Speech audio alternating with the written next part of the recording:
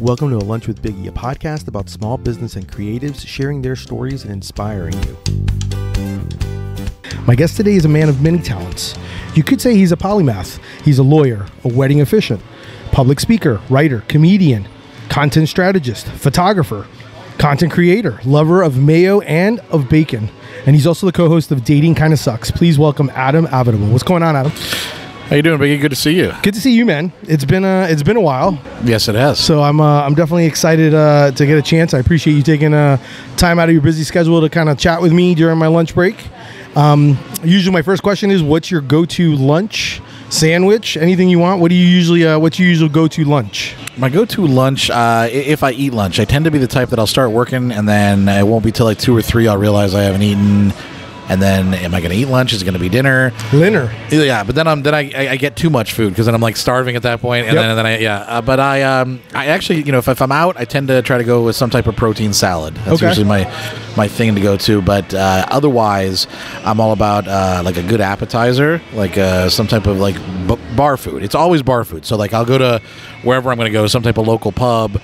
Sit at the bar and order like their fried pretzels, deep fried pretzels, or I don't know if that's a thing, but it should be or whatever I eat it. Mozzarella sticks, something like that. So I really mix it up on what type of unhealthy food I feel like eating when I'm sitting in a bar. But then at the same time, you kind of rationalize it with like having a salad and protein. So right, yeah, that kind of works out. Yes. No, I totally get that.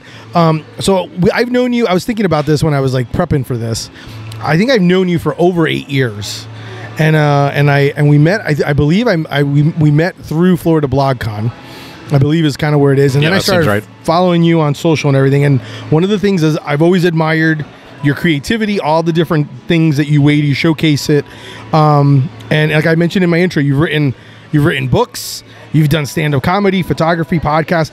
Can you talk a little? Is there like a constant thread on all these endeavors that maybe like that you've kind of learned or that you kind of take from one to the other to kind of do those things? Because I mean, a lot of people want to do things like this but don't do it, but that's one of the things that I enjoy about you is that you actually are doing all of them.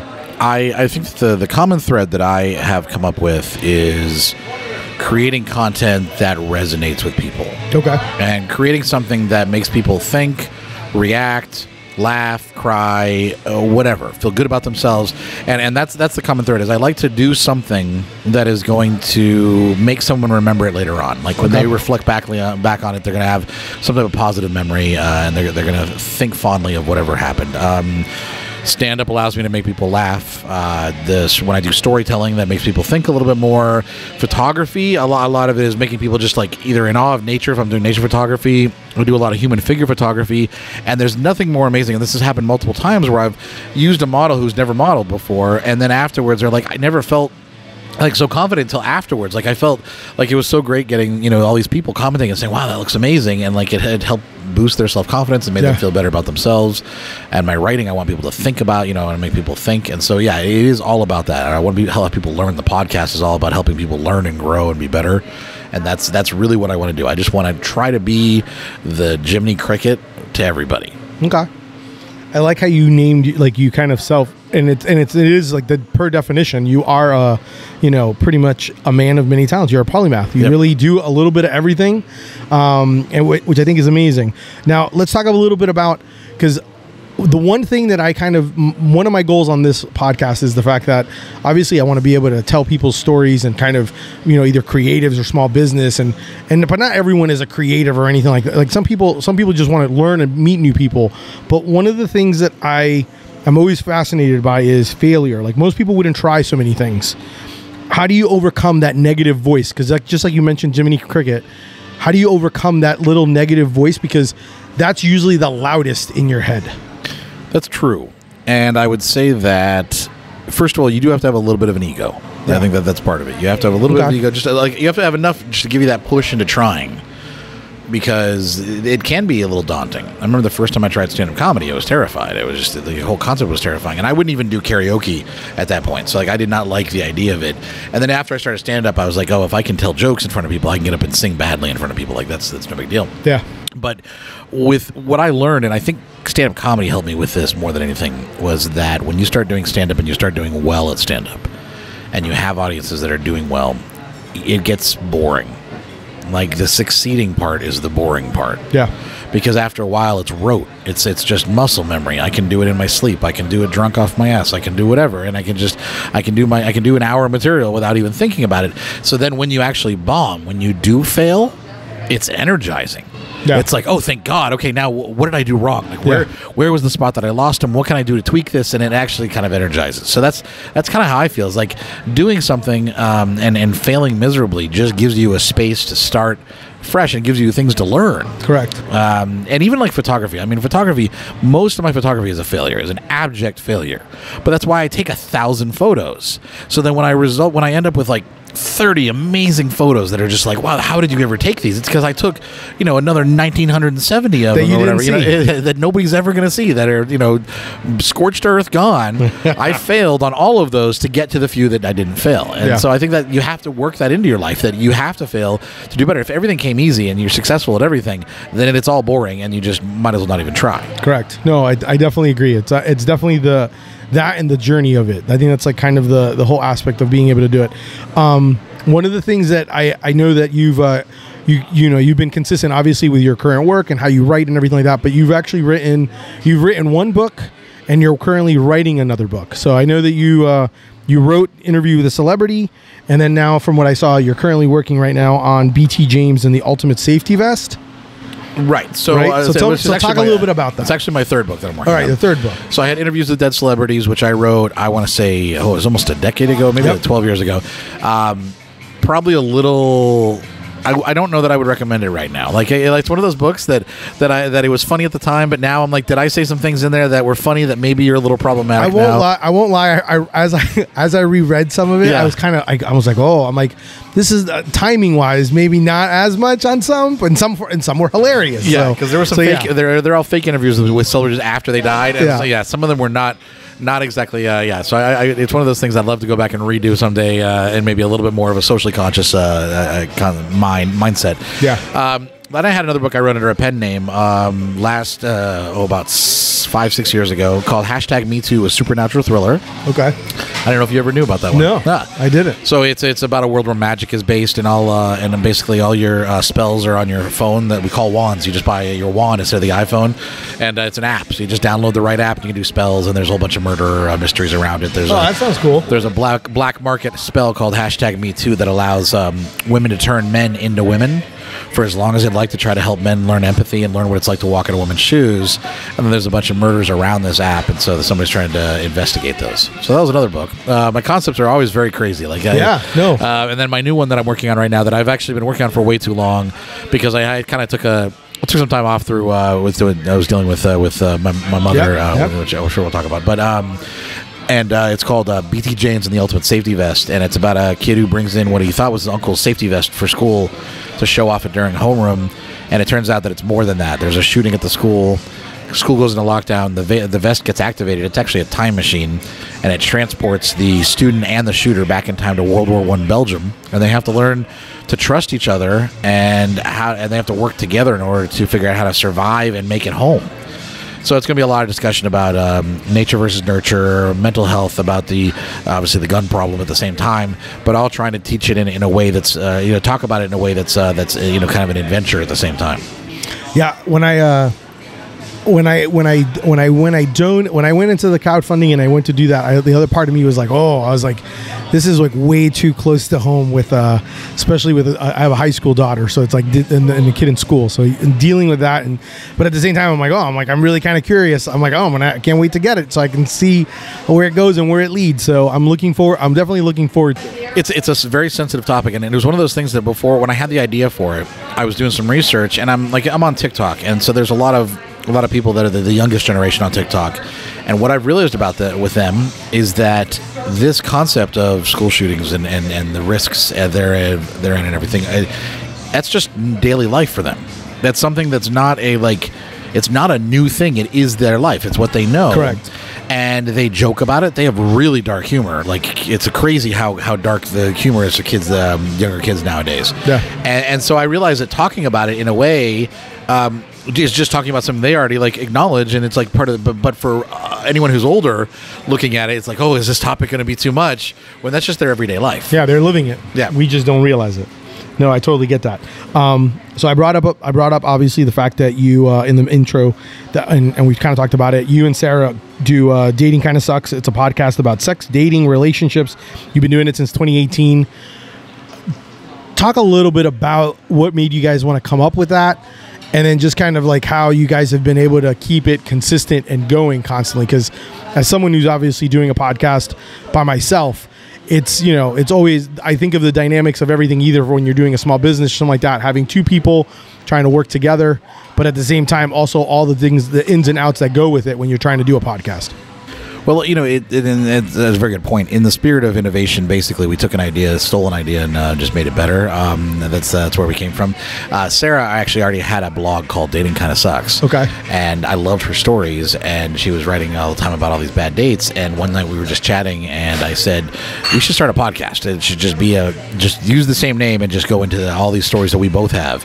And so that's what we did. And we didn't know anything about podcasting. We didn't know anything about each other. We'd actually we'd never met in person. So you guys, it was only through, like, how do you guys meet, through social media? I was teaching a workshop at Florida BlogCon, and she was in the audience, but I didn't actually meet her.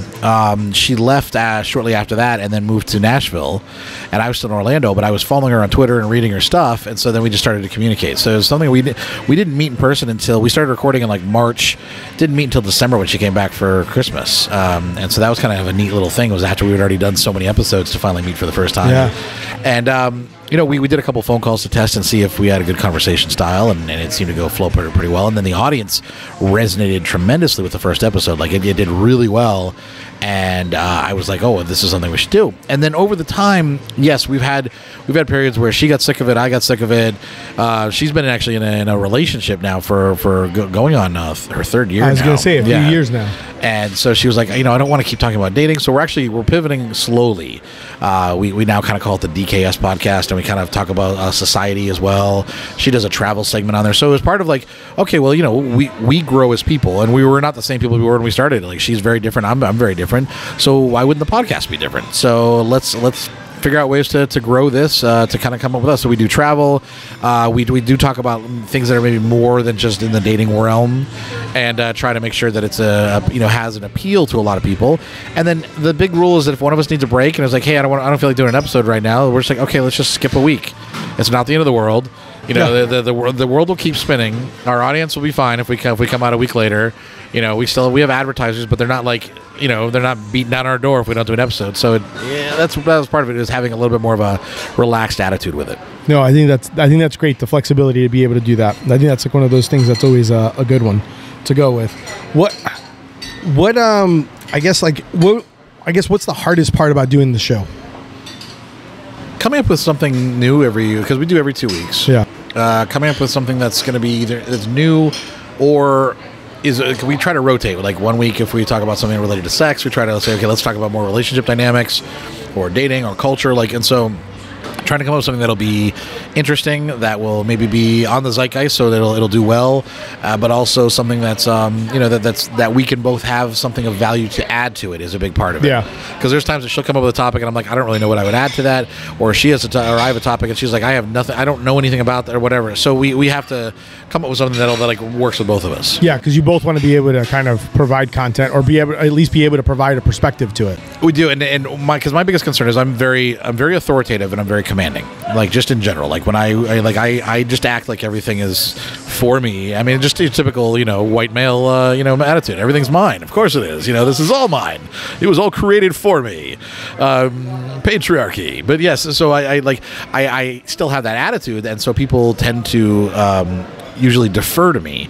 And so one thing nice about Sara is that she stands up to me. Like, she'll call me out, she'll say stuff, she will argue with me, she won't just go along. Yeah. But I've also had to, as we started, but when we do episodes, to keep in mind, hey, there's two of us, I should shut up occasionally and make sure she has the space to speak if she wants to. Even if she doesn't want to, at least give her that space. So that was a big learning part for me, was being able to take a breath and just shut the fuck up, basically, and just let her talk. Yeah. No, I think that's super important. Sometimes for me, being as a host, that's like even a learning aspect of it as well, because I even will sometimes be like, shut up and just let them talk. So I totally get that. I know during the day you do some copyright, content strategy, but you also are also constantly always creating content, especially on TikTok, podcast, photography. How do you balance that, like the world of, you know, trying to do work, but at the same time, you know, obviously pay bills, but at the same time do all the other activities that you also do as well? Any chance that I have to procrastinate on doing paid work and do something fun, I will. That's basically my priority. I wish I had some great like tips for organizing. I am terrible at it.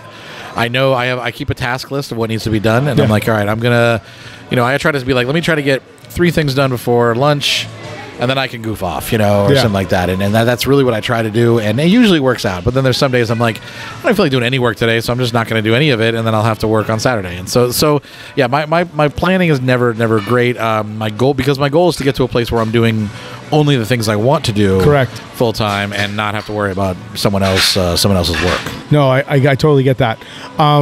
One of the things that I do enjoy watching, and you've definitely amassed, I think it's like over 170,000 followers, is on TikTok.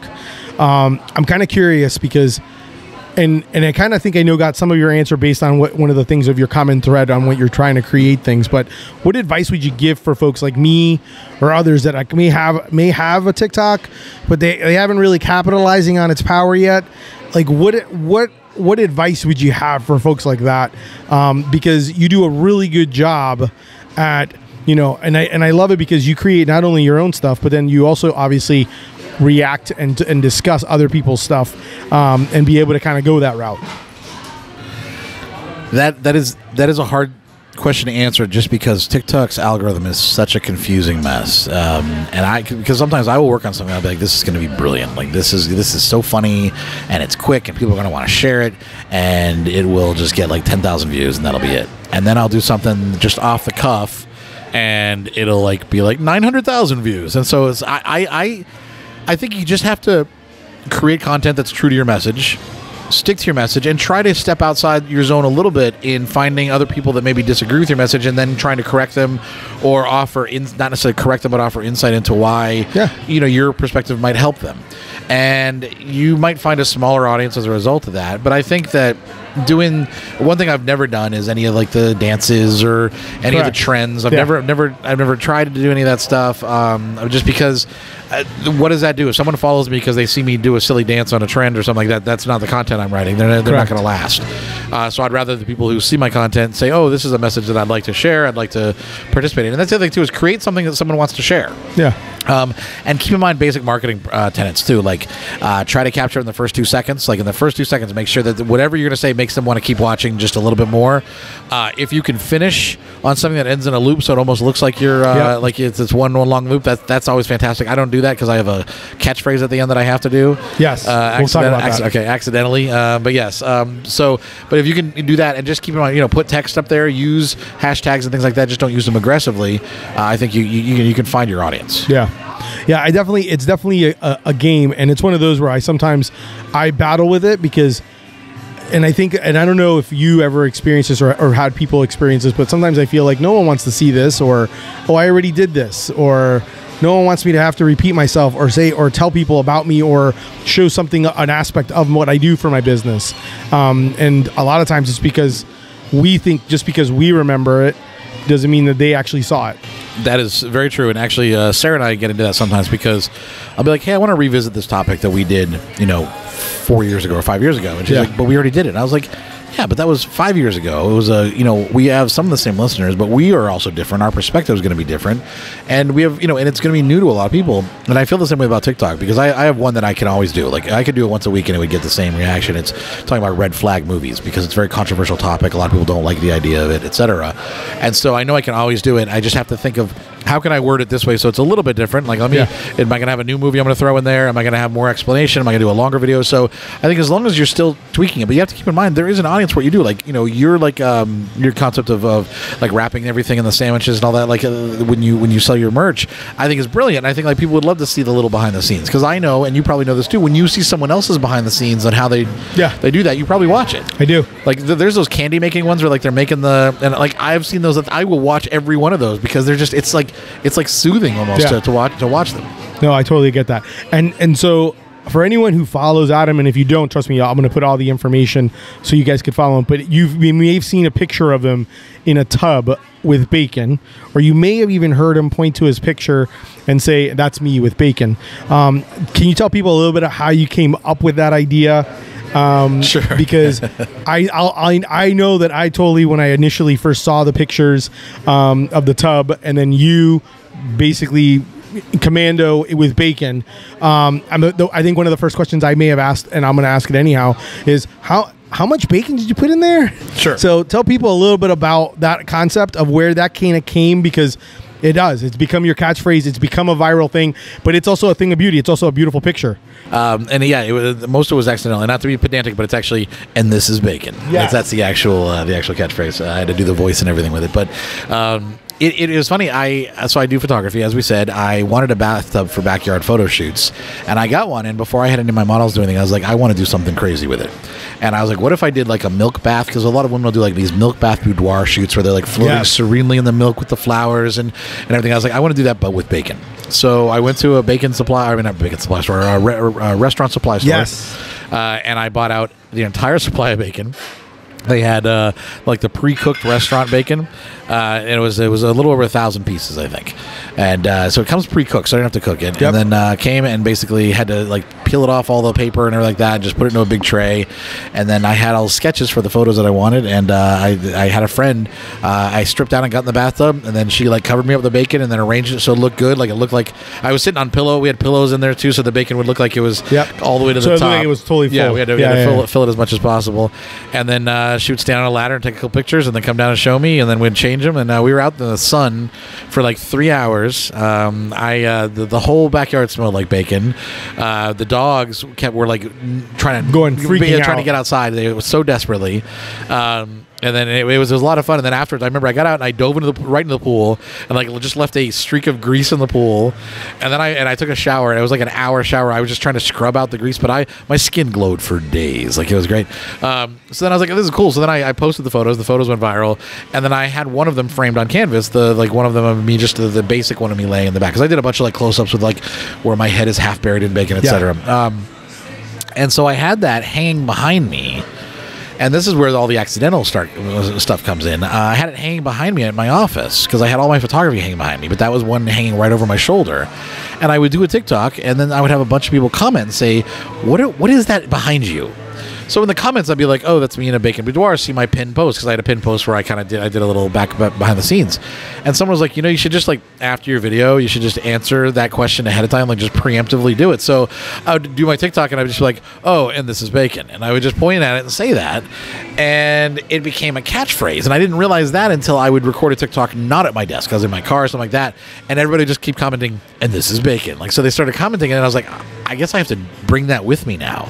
So when I hit the road in 2021, whatever it was that I hit the road, I brought that with me. I didn't bring any other photography with me except that, and it traveled with me everywhere I've been across the country. I set up in hotel rooms, and I put it behind me wherever I am. In the car, it's behind me, and I point at it and say, and this is bacon. And now it has become like just a complete slogan. I absolutely love this. I'll use you. I've talked about you. I mean, I've never said your name, but I have brought you up because you also have a fascination. You do love bacon, but you also have a fascination for something else. Probably the most sensual of condiments, mayonnaise. That's correct. And I want you to. I kind of want to know, like, talk a little bit about that love of mayo and bacon, but I also want you to. Because I want to make sure I have it correctly when I retell my story about you and your love for mayonnaise. What is it that you write when you order a public sub or anyone's sub, and you ask for mayonnaise? What is your? Because I know you have it's a go-to, because I hear it all the time when you do it. What exactly do you say to on your ordering it when you're ordering it online or something? Online or in person, I ask for a shitload of mayonnaise. Yes. And then I'll be like a shitload of mayonnaise, and if they don't quite get it, I'll be like, listen, I want so much mayonnaise on there that you're worried about maybe calling a doctor. Like, that's what I want. I want enough that you're going to say, oh, we need to call 911 and then hold on for a second because we're going to be pressing 1 pretty soon. Yeah. That's usually what how I remember it. I would also say I also sometimes I think you may have also said, like, I think one time you wrote something like, when you think you've given me enough mayonnaise, give me more. Right. Yes, I have done that one as well. Yes. And it's a thing, man. So I'm extremely white. I cannot handle spicy anything. I think Taco Bell mild sauce is too fucking spicy. Okay. So like I can't handle any spices. So if I need a condiment, like sometimes there's ranches that are a little like I'm like, ooh, this has a little bit of a kick. This to got it, a little too much, a little kick. I don't want this. So mayonnaise is just like the perfect condiment for that because you can use it for everything. I can use it for dip. You can use it for anything. Use it on sandwiches. Everything goes well with mayonnaise. Do you have a preference of mayonnaise? Dukes. That's what I thought. You like that twang. Yep. What are your thoughts on Miracle Whip? It's an ungodly creation, and no more should ever be said of it. Thank you. It is funny as I've traveled too. I'd always buy mayo whenever it's on sale. I would buy it, and then when I left my house, I became nomadic in 2021, and I sold everything I owned, and I had all my condiments, and I realized that I got rid of most of them. But I was like, well, the mayonnaise is good. Mayonnaise isn't going to go bad, and so I literally had like 12 jars of mayonnaise that I packed in, and then when I would go to new Airbnbs, I would just pull out a jar and then just leave it as a little present in their fridge, when I was done, for the however long I was there. And everyone laughs that I carry travel mayonnaise, but like it's always with me. That is amazing to me. And yes, I remember seeing pictures in your house of pantry, like cabinets where it was just all mayo going there. I kind of wanted to find out a little bit something that I thought was very interesting because you mentioned nomadic, and I know some of it was based on the personal aspect of it. But one of the things that I just know recently you just got, you got accepted. I want to know a little bit more about this. You got accepted to something in Tulsa, Oklahoma. Is that correct? Yeah. So Tulsa Remote is a program that the city of Tulsa is trying to encourage new people to move there because I think they're losing like their younger demographic. And so they're looking for people who have remote jobs. So they're not going to take a job away from anyone who lives there, but who are going to spend money there. And so they have this program you apply to, and you do a video interview and all this stuff, and you give them all your socials and everything. And if they accept you, they'll give you $10,000 and to live there for a year. And so I did it just kind of off the cuff. Why not? While I was kind of traveling, and I got accepted, and I had been trying to decide where I wanted to settle.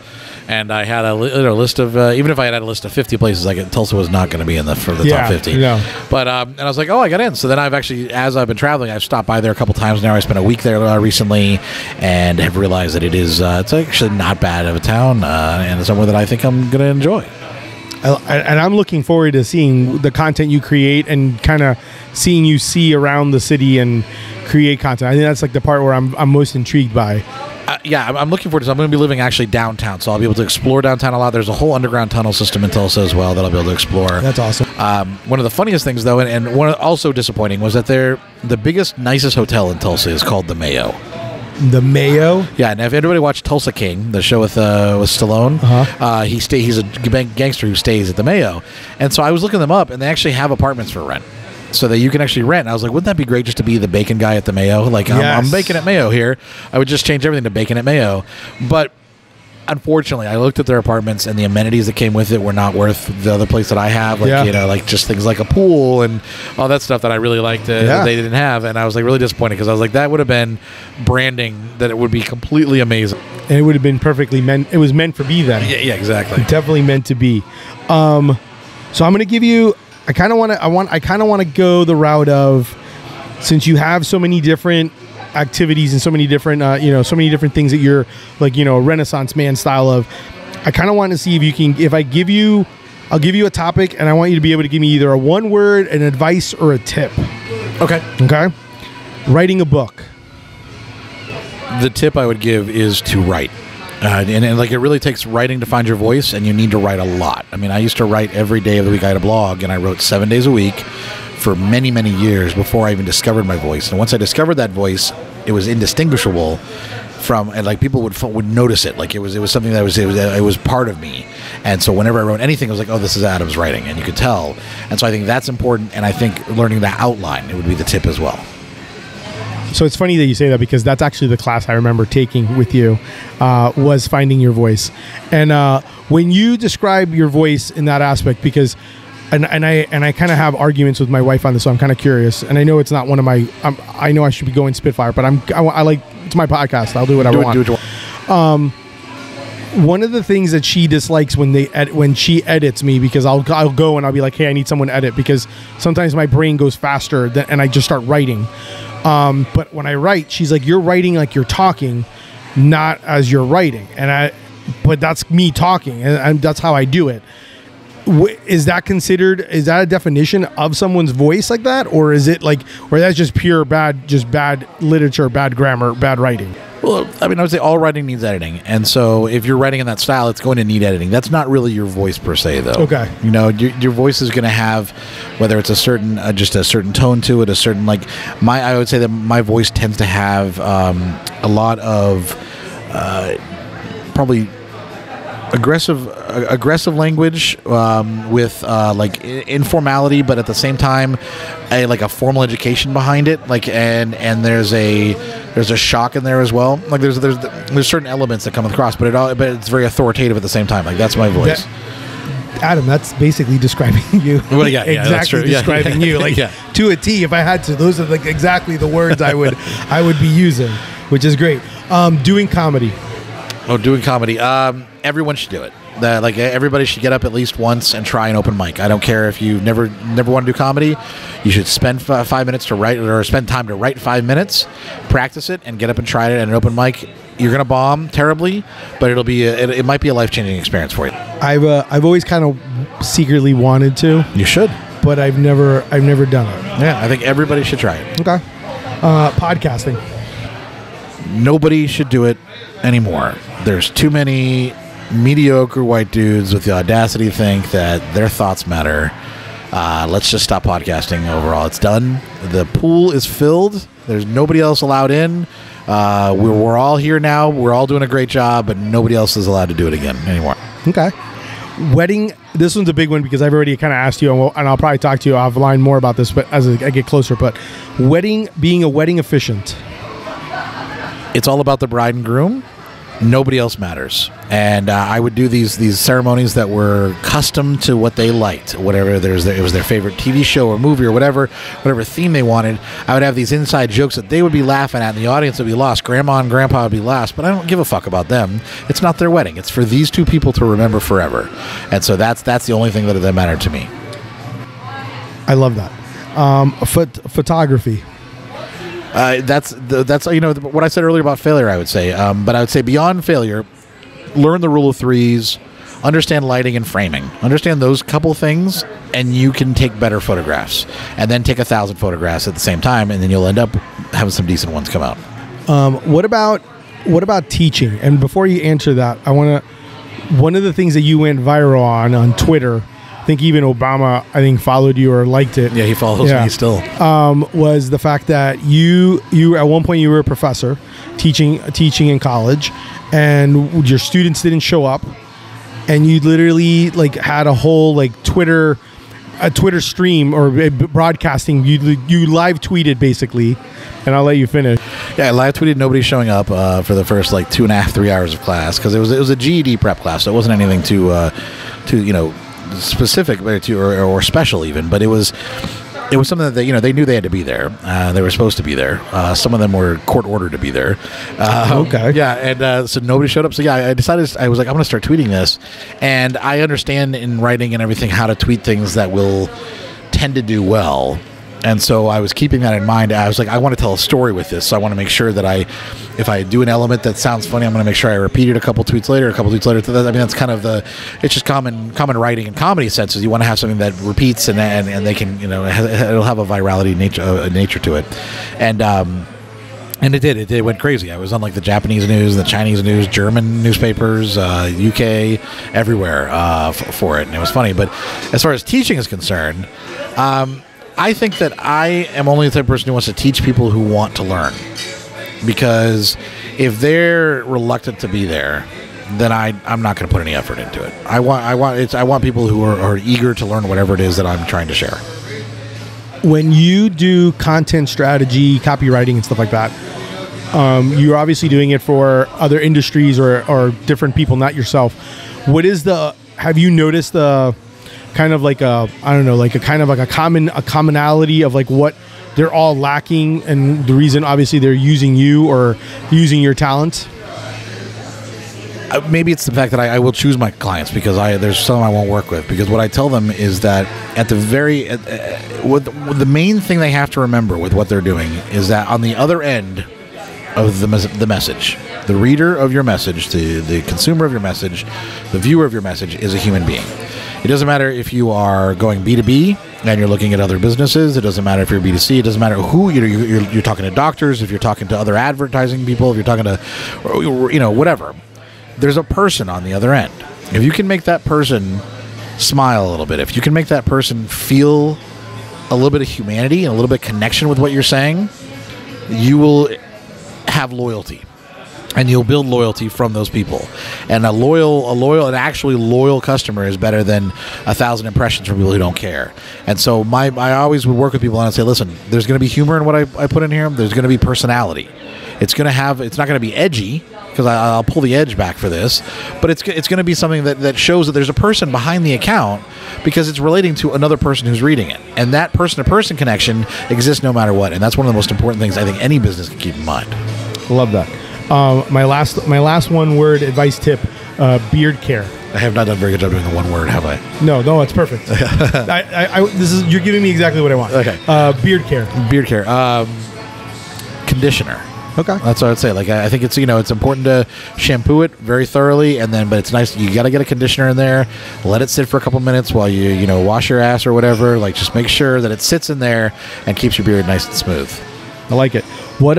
So we're getting close to my end of my lunch break here. So, what advice would you give someone wanting to start something?